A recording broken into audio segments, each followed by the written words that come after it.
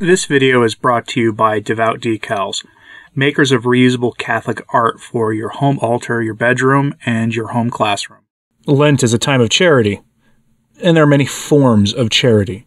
We often think of giving alms to the poor as a principal form of charity, and for good reason. Our Lord rather heavily emphasized care for the poor, and how he has a preference for the poor in many ways. The poor you will always have with you. Sometimes people mistaken what he means by the poor as purely being poor in a material sense. And while that is absolutely something that's very important in the faith and caring for those who have materially less than the rest of us, spiritual poverty is also something we should take very seriously. But charity is an interesting topic. We sometimes hear people talk about being charitable, how offering criticism isn't being charitable. You have to have the most charitable interpretation of every single thing certain people say. It gets tiresome after a while because it's sort of a distorted sense of charity. So today, on this Sunday in Lent, I hope we can return now to Father Reginald Garrigou-Lagrange, one of the great minds of the 20th century, one of the last great theologians in the hierarchy before the council. And he's going to tell us and teach us about fraternal charity. I have given them the glory you gave to me, that they may be one, as we are one. See John chapter 17, verse 22. When our soul is purified by mortification and renunciation, the supernatural light that is given us in prayer increases the love of God in us, and permits us to accomplish, in a manner more and more perfect, the first precept of the law. You shall love the Lord your God with all your soul and with all your heart, with all your mind, and with all your strength. But there is a second precept which derives necessarily from the first. You must love your neighbor as yourself. Love of neighbor is presented to us by our Lord as a necessary consequence and sign of our love of God. Just as I have loved you, you must also love one another. By this you have one another, for everyone will know that you are my disciples. St. John has written, anyone who says, I love God and hates his brother is a liar. One day our Lord wanted to make Blessed Henry Susso, who had asked to be shown a truly perfect man, understand this truth. Blessed Henry had this vision. In the middle of a vast plain, he saw a cross, and at its foot a man of meek aspect, and with a kind and gentle look.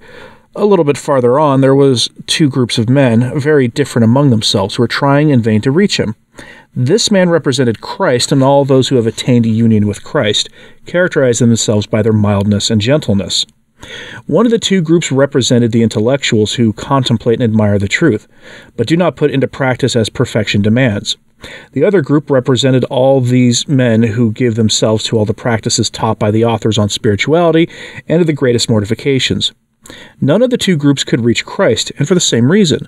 Those who passed their life in contemplation, or rather in speculation, without putting these truths into practice, judged and condemned others without mercy, while those who made a profession of mortification condemned without mercy those who did not follow their way.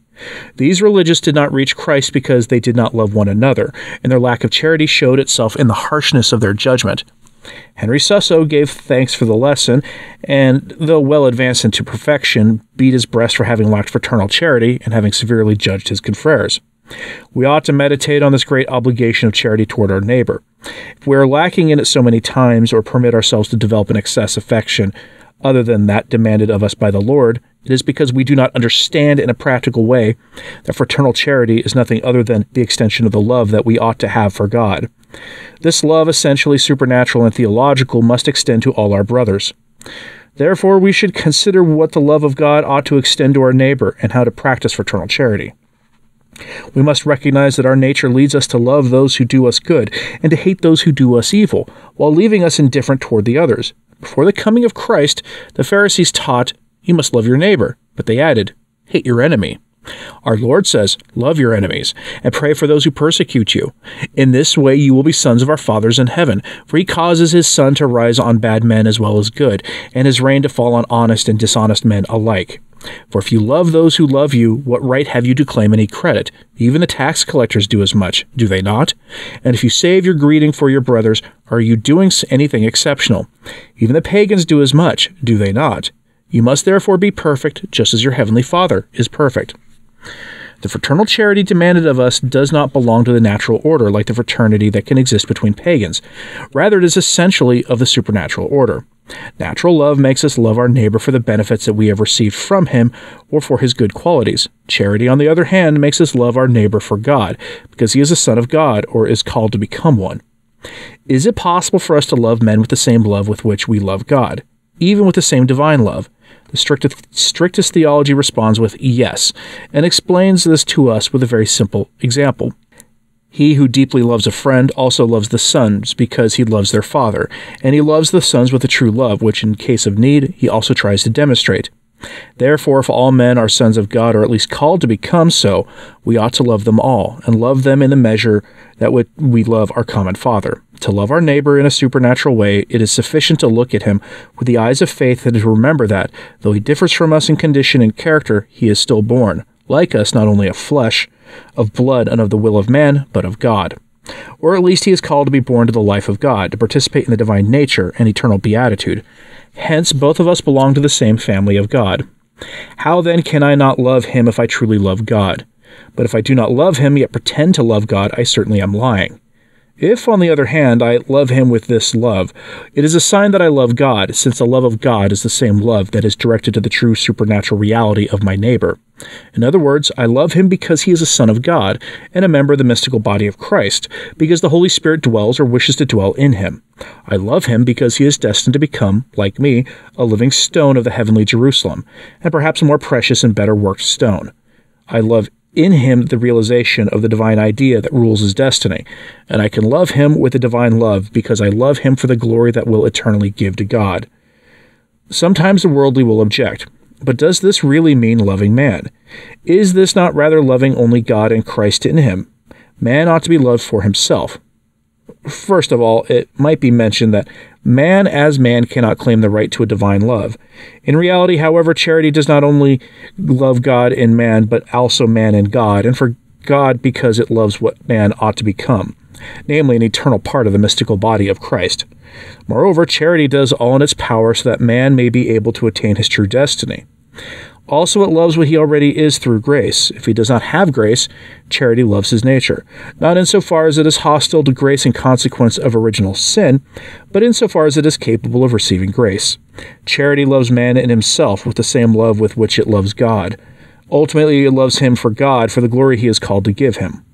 If this is so, it follows that we ought to love all men. All are, in fact, neighbors similar to ourselves, because all are created in the image of God and called to be part of his family, and enjoy the same glory. Therefore, it is clear that we ought to love those also who are naturally indifferent to us, and even our enemies, because they do not cease, by this reason, from being sons of God, or at least called to be such. Moreover, we ought to be disposed to help our enemies, at least if we should see them in a situation where they are reduced to a condition of extreme necessity and in urgent need of our help. This is a precept. When it is not a case of extreme need, our Lord counsels us to help them. Our charity should not know limits. It cannot exclude anyone on earth, in purgatory, or in heaven. It stops only before hell. In fact, only the damned cannot be loved by charity because they no longer have the capacity of becoming sons of God, and since they hate him eternally and have neither the capacity nor the desire to be lifted up, they can no longer draw our compassion.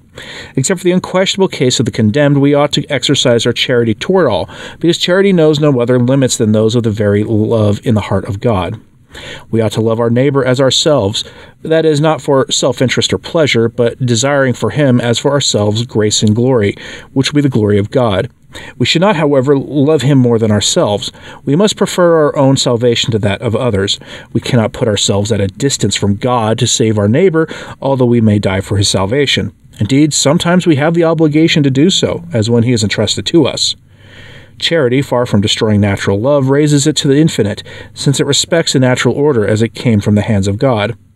First of all, we ought to love God above every other thing, then our souls, then our neighbor, and lastly, our body. God wishes to reign in our heart, but he does not intend thereby to exclude all other affection that can be subordinated to what is given to him. On the contrary, he elevates it, making it grow daily in proportion to our progress in charity. This fraternal charity should be the like of the love of God, not only effective, but effective. It is enough to remember the example of the saints. St. Dominic sold his books to feed the poor and wished to sell himself as a servant to ransom a prisoner. The lives of the saints, like that of our Lord, were a continual act of fraternal charity. Like their master, they loved their brother even to the cross, even to martyrdom. They took the saying of the Lord literally, "Love one another as I have loved you." To announce the gospel to their brothers, they faced the worst sufferings. The occasions that could tempt us to be lacking in fraternal charity are always present, even in a monastery or convent. The souls that one must live with are certainly chosen souls, but only to a certain point. Whenever persons see each other from morning to night throughout the years, in the most varied states of mind and conditions, in sickness and in health, in pain and in joy, one cannot help but notice that together with his many virtues, his confreres also carries some true moral infirmities. A monastery is not yet heaven. It is only the novitiate of heaven, a school of perfection. Even if all the defects would disappear, the occasions for bruises and little conflicts would still exist, because of the diversity of feeling, character, education, and because of the nervous tension that derives from such an intense life.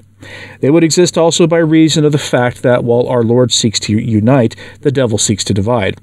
Providence intentionally permits the existence of many occasions, so that we may humble ourselves and practice fraternal charity.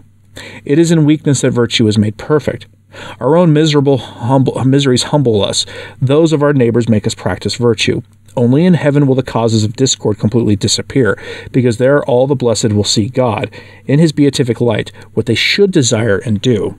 Here below, even the saints sometimes can be found disagreeing and inexplicably defending their own opposite points of view, with the conviction that it is a question of the will of God.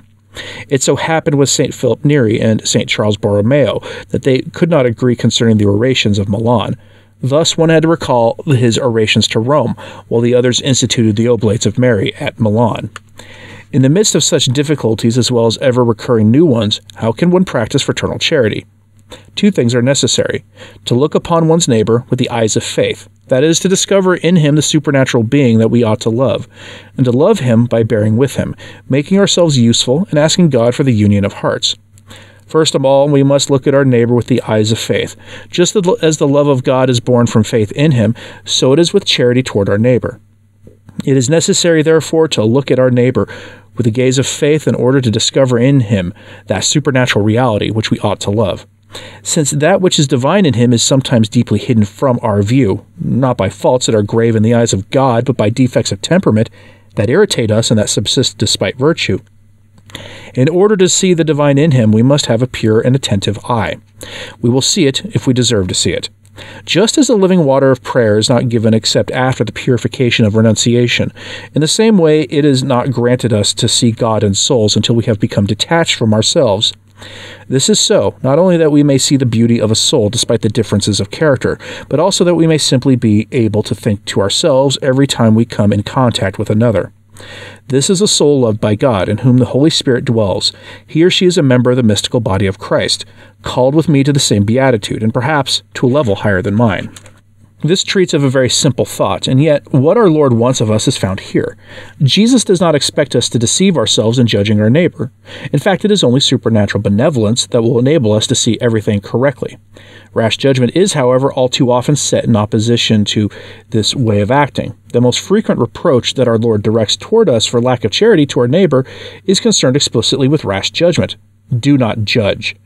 Rash judgment is essentially evil-minded. It is the decision of a judge who attributes to himself a jurisdiction that he does not have over the soul of his brothers. It is the verdict of a bribed judge, implacable without mercy, who knows only how to condemn. We see a slight indication of evil, and immediately we affirm that evil exists in an evident way. We see 2 and affirm 4. All this stems from egoism and pride. Let it be noted further that if it is a question of grave matter, we commit a mortal sin.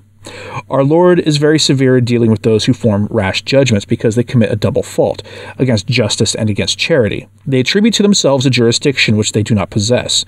In order to judge, one should possess the testimony of a trial, but when it is a question of judging the interior intentions of our neighbor, we cannot have the testimony of a trial.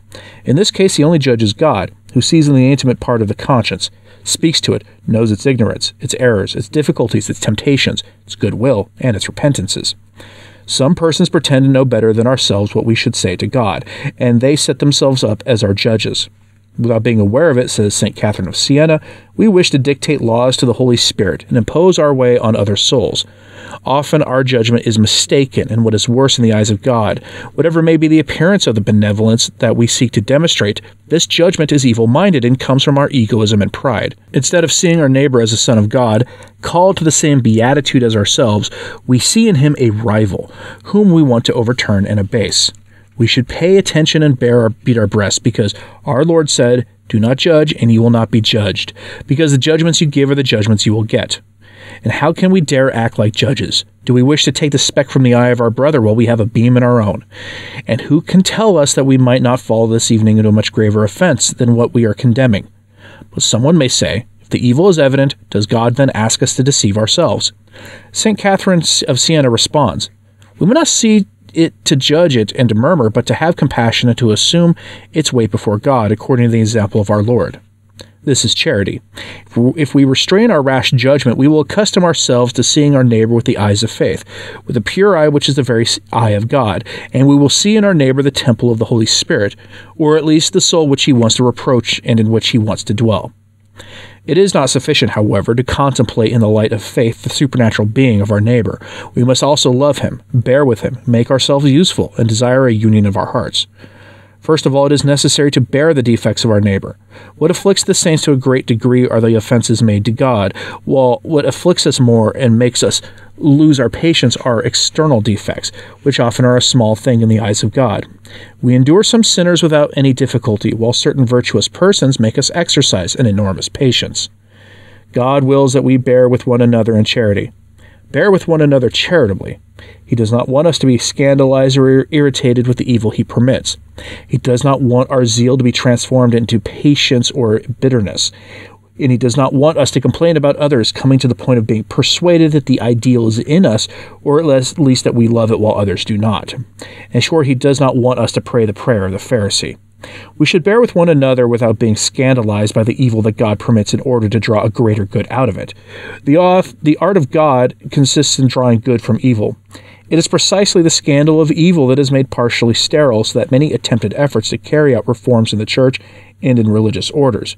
We should support one another. Indeed, we should do something more. As St. Paul says, you should carry each other's troubles, just as our Lord carried the burdens of us all on his shoulders. Perfection, however, does not consist only of bearing with one another, but also in returning good for evil. Before all else, we must give good example which edifies, and we must pray. When we are tempted to judge our neighbor severely, to be scandalized or irritated, we should pray, and light will shine in us and in the soul for whom we are praying. We will draw the blessing of God upon him. We should also pray for all the members of the community and for our superiors. Finally, we should place ourselves at the service of all with humility and discretion. Then, with the aid of prayer, the union of hearts as well as the desire of our Lord will be realized. They that may be one as we are one. In the first centuries, this union characterized the life of the Church in the world. An intimate union existed between the Hebrew convert, the Greek, and the Roman, between the ignorant and the wise, between the rich and the poor. All formed one single family, that of the sons of God, and earthly goods were held in common. The disciples of Christ were truly recognized by the sign that he himself had given them. The pagans were forced to exclaim, "Look how they love one another." With the propagation of the Church into the whole world, this profound union and intimate communion could no longer be maintained in the measure of earlier times. God wished, however, that such an example be preserved in the midst of men. This is one of the reasons for the institution of monasteries. Unity forms the truth, the goodness, and the beauty of a monastery. A disunited community is a living lie, according to the sayings of St. John. Anyone who says, "I love God," and hates his brother is a liar. In a monastery, all is in common to manifest externally the union of hearts. The same dwelling, the same habit, the same rule, the same food, the same prayer in the same church, and above all, the same communion at the sacred table, where all are nourished by the same body of Christ. But if the souls are not united, all is a lie before God, before men to whom they are proposed as an example, and also before themselves. A disunited community is sterile, and it wounds the heart of God, who takes away his blessings. If, on the other hand, with silence and abnegation, the spirit of faith and charity, all the hearts are united, then all the souls are truly like the members of one same body. Each acts for all, and all act for each. There is only one life, only one soul. It is no exaggeration to say only one soul, because the Holy Spirit, who vivifies all these souls, really inspires them and makes them act. Not in vain did our Lord say, that they may be one as we are one. The Father and the Son are one through unity of nature, and of thought, and of love. All their activity has its termination in their common and reciprocal love, in the Holy Spirit. So too in a fervent and united community. The souls ought to be entirely one through the unity of supernatural life, thought, and love. Their bond ought to be the same one that unites Father and Son, the common Spirit, that animates all of them. O soul of the mystical body, who vivifies the humanity of Christ, the head in every one of his members, reveal to us the profound life and unity of this body that is glorious in heaven, suffers in purgatory, and struggles here below. Make us understand that even now we belong to the family of the saints and the family of God, and despite the diversity of character, have us love one another as Christ loved us. Amen. And that was a teaching on fraternal charity. Something we should remember and take to heart in these times of crisis in the church. Though one has to wonder, the evils we see in the church now are so blatant and so in your face that it does makes you wonder, what are the limits of this charity? For fraternal charity can be used and can be misused by the truly wicked to lead souls to perdition. We know this. Our Lord called out evil as well. Of course, he is God. But the saints did too. So did the apostles and the other disciples that we see in the book of Acts. They called out evil, and they were willing to lay their life down to resist such evil. It's an interesting sort of balance we have to strike. But what is balance in this? People think balance means both things held in equal measure, but that's not necessarily what balance means. Where do we err? Where do we err in a time where evil in the church, parading as members of the body of church, of parading as shepherds and as bishops and maybe higher than that, are not hiding their evil anymore? That it's open and in people's faces. What are the limits? How do we handle this? Let me know what you think about this in the comments, please. It's something to consider, to take very seriously. And hit like and subscribe if you haven't. It does help. So does sharing this on social media. That helps too. And as always, pray for the church. I'm Anthony Stine. Ave Maria.